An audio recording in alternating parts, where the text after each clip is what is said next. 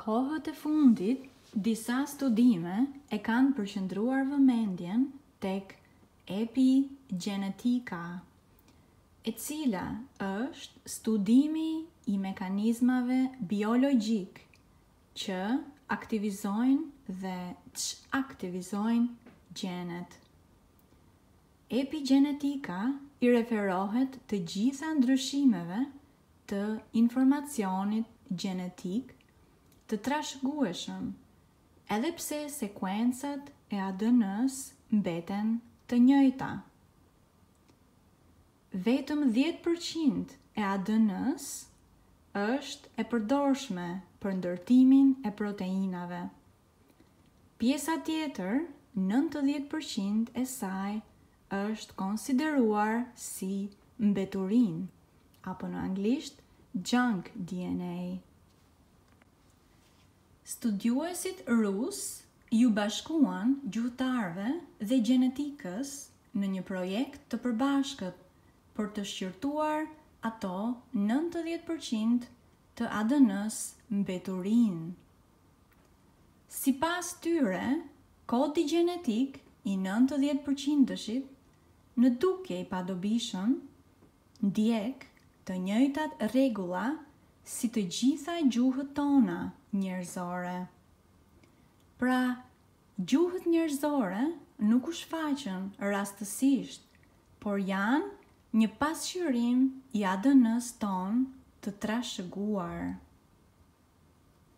Biofizikanti dhe biologu rus Pjotr Garjajev, bashkë me kolegët e tij, studiuan gjithashtu ndikimet në ADN të valëve të zërit.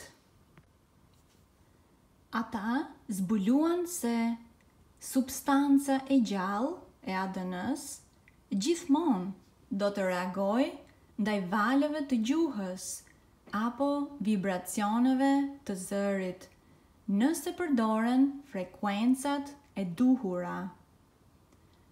Është tërësisht normale dhe e natyrshme që ADN-ja jon të reagojë ndaj gjuhëve që përdorim.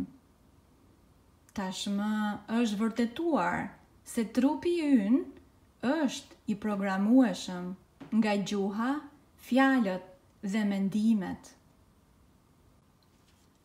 Po sikur teoria e evolucionit të Darwinit, ashtu siç shumica prej nesh e ka mësuar në shkollë, në aspekte thelbësore të mos jetë plotësisht e saktë. Le të kthehemi në kohën kur dituria e vedave ishte e përhapur në të gjithë botën, përfshirë edhe Shqipërinë. A kishin ata ndonjë mendim lidhur me ADN-n në trupin ton? Dhe a mund të ndryshohej ajo pozitivisht? Përgjigja është dhënë nga një mjeshtër i vërtet i vedave, Prashant, Trivedi, i quajtur si avatari PT, guru i guruve. The DNA in our body is the tool which we can use to shoot our spirit at faster than light speed. In simple layman terms, body is like a bow and spirit is like the arrow. So you shoot the arrow from the bow, which is the body. So for that, one has to prepare one's body to be able to do that. One has to prepare one's DNA to be able to do that. If somebody says like we don't know what is happening with my DNA, that's not true. Like one can scientifically actually measure what's happening with your DNA. So like DNA is a spiral, like a spiral like this. And if DNA turns into a, like if you braid it, you know, like the way you braid their hair, you know, like they knot the hair. And the same way the DNA is like a spiral, slinky. And if you keep on knotting it, and it actually becomes more and more knotted and it actually starts turning. Even if you braid the hair too much, it starts turning. And then finally it will become a circle. If you keep on knotting it more and more and more, and it will become a ring. So it will become a ring like this. So it will become ring DNA. From helical DNA, it will become ring DNA. And then when these DNA, that things sit on top of each other, rings, then your spirit can actually travel through this wormhole, which these rings form, to faster than speed of light. And speed of light is the limit of the 3D world. So once you are going faster than speed of light, then you are getting out of the 3D matrix. Fritz Albert Popp, një biofizikant gjerman, zbuloi se biofotonet, të cilat janë një fushë e dobët drite, mund të përfaqësojnë një larmi frekuencash, të cilat burojnë dhe janë të përqendruara në ADN.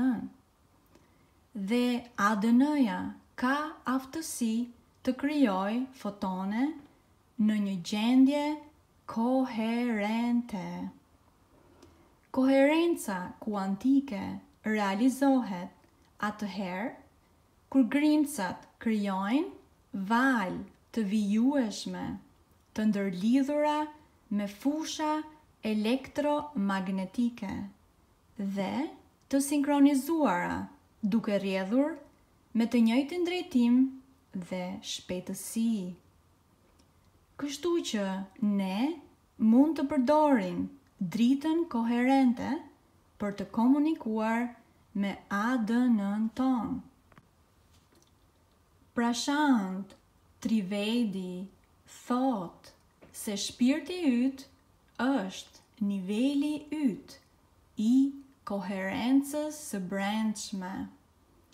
Ai e përkufizon hynin si fraktalitet të përsosur të plot, si degëzim i larmishëm i bazuar në raportin e artë phi apo phi, dhe si koherencë perfekte. PT thot se kushdo mund të rrisë nivelin e tij të koherencës së brendshme nëpërmjet bërjes së veprimeve të duhura. Fizikantja Theresa Bullard thot se ADN-ja jon reagon ndaj fjalëve që ne flasim. Çdo fjalë që themi përshkon të gjitha nivelet e sistemit të ADN-s. Kjo është arsyeja përse artikulimi i fjalëve është shumë i rëndësishëm.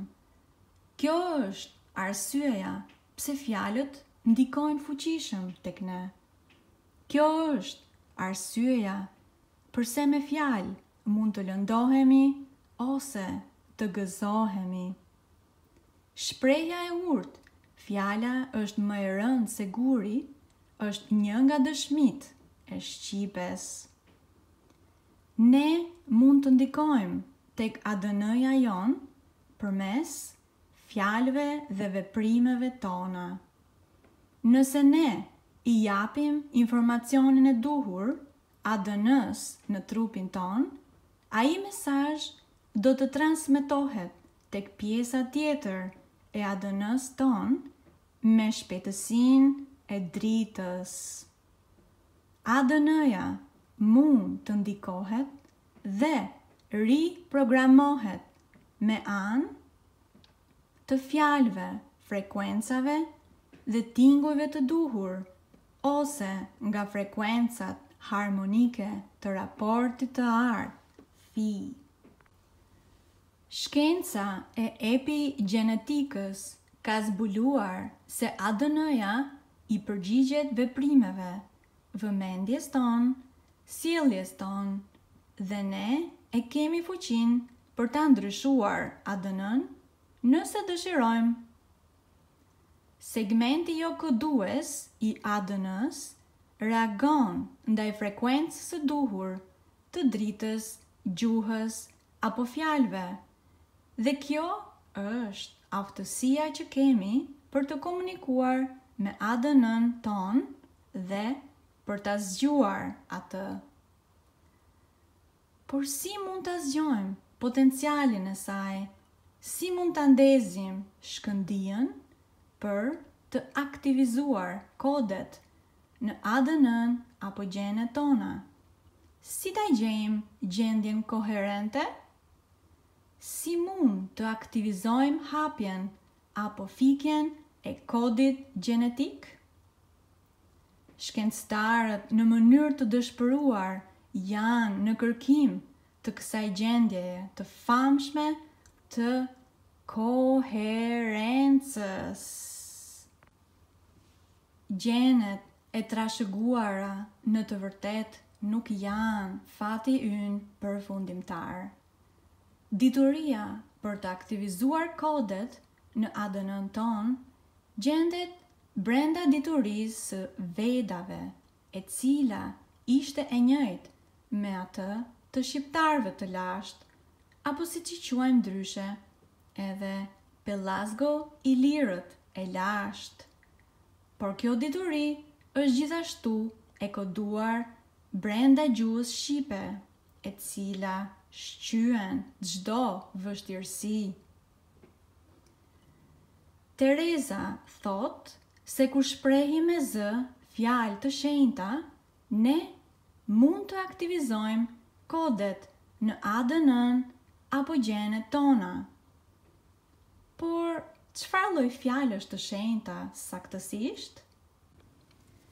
Mjeshtri i vedave, Prashant, Trivedi, shpjegon të vërtetën me një qartësi prej kristali. Ai thot që ADN-ja jon tringëllon ose reagon pozitivisht vetëm atëherë kur ne, nga qendra e gojës, themi me zë parimet të pastra ose kur lavdërojmë qenjet më të larta dhe Zotin apo hynin. Pikërisht kur lavdërojmë, si për shembull kur themi: O Zot, ti je vetë mirësia, bukuria, paqja, e vërteta, absoluti, e tjerë. Dhe jo kur lutemi, si për shembull: O Zot, sot kam nevojë për këtë apo atë, siç jemi mësuar zakonisht. Për të lavdëruar siç duhet, nevojitet të dimë cilësitë e më të lartit dhe Zotit, të cilat janë me bollëk. Kështu që kur ne artikulojmë këto cilësi me zë, sipas perceptimit ton, dhe i përsërisim ato në gjuhën tonë mëm, ajo konsiderohet një mantra e vërtet. Ne, njerëzit e sotëm, jemi mësuar të lavdërojmë të pasurit që janë duke degraduar, ose njerëzit e famshëm që kanë probleme të mëdha. Kur lavdëron qenjet e ulta, ti ulesh.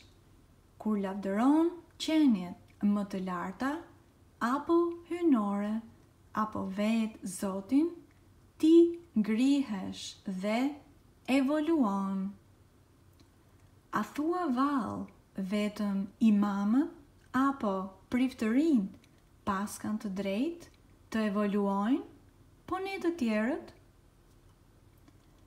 Parimet e pastra janë parime të natyrës dhe multiversit, të cilat janë dhe do të jenë gjithmonë të vërteta.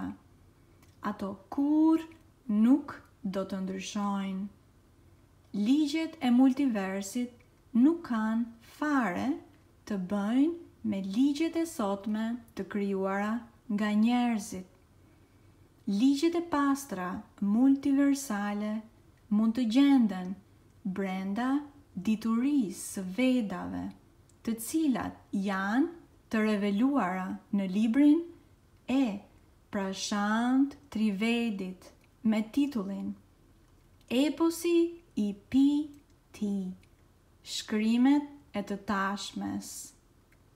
Disa nga këto parime pa kohë janë: çdo veprim ka një pasojë. Nëse nuk respekton natyrën, do të humbësh logjikën tënde. Asnjë qenie nuk mund të zotërojë një qenie tjetër. Trupi që ke është pronësia jote e vetme. Etjer. Prashant Trivedi përmend gjithashtu rëndësinë e përkuljes dhe e mbajtjes së qëndrimit të duhur të trupit. Në librin e tij dhe në shumë nga videot e tij, ai flet për ligjin e LPSh-s, ku L-ja qëndron për lavdërim, P-ja për përkulje dhe Sh për shërbimin ndaj më të lartit dhe hynis. Veprimi i duhur dhe më korrekti është praktikimi i LPSh-s ndaj më të lartit dhe hynis.